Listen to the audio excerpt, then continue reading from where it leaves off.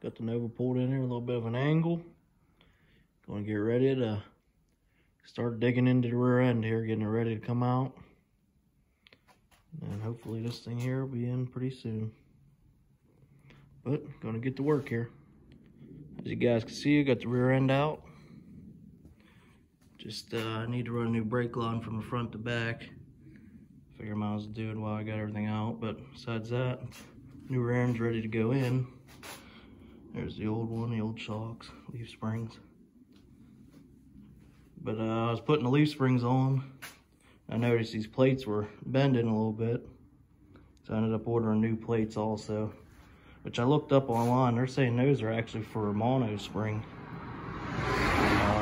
How much of a difference they make, I'm not sure.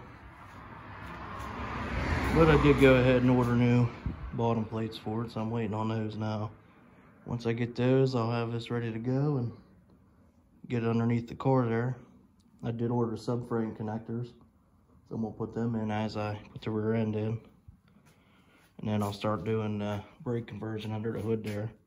But I also did order new headers also, so I might do those before I put the brake booster on and everything else. But yeah, slowly making progress here. Just did a little update and there'll be more coming soon.